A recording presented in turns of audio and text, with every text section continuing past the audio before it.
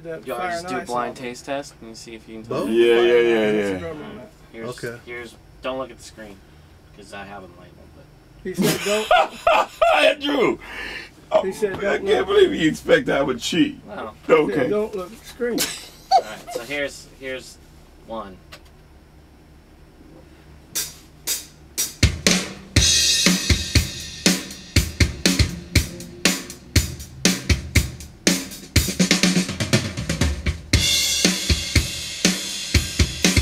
Okay. There's two.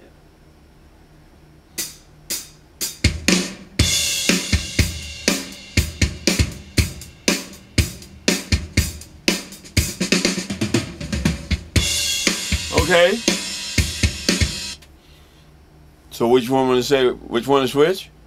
That's the Neve. Louder. Huh? Seems. That's the Neve.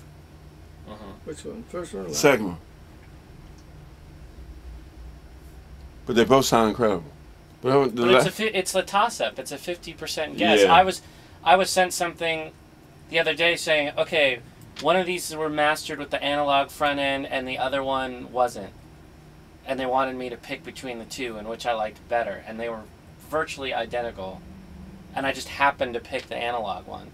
And I told them, I said, I couldn't even tell you. There's something about this that I like better. I don't even know if it's because it's the analog part. And in this case, you got to play exact same parts. Right. That's you what know I what I was mean? saying. It's two different complete plays. And he might be dynamically a little different with And he totally is. Right. But it's sort of like what I was saying before was if it was like a guitar part, you know, it's easier to play that virtually exactly the same.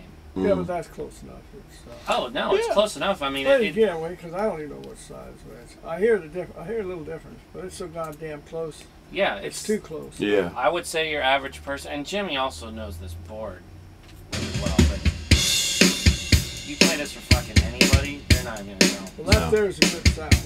That's tight. Real tight.